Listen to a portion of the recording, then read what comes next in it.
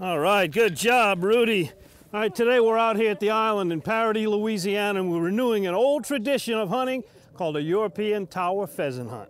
Pheasant hunting was popular in Great Britain as far back as the 10th century, but it really became popular in Spain, where the richer you were, the more land you had, the more birds you could shoot. What do you see as the biggest mistake when somebody comes out here and they're not hitting these birds?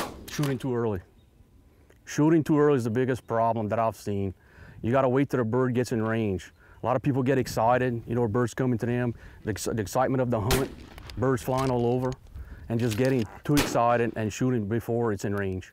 I'd have to say it's a lot harder than traditional upland hunting for pheasants. When your dog's on point, for me, I'm more focused on my dog and what she's doing.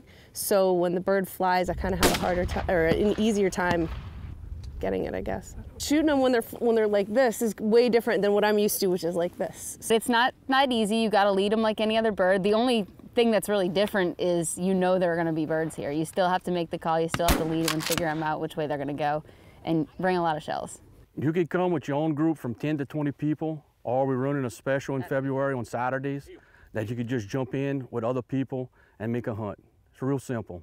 Just give us a call and we'll set you up.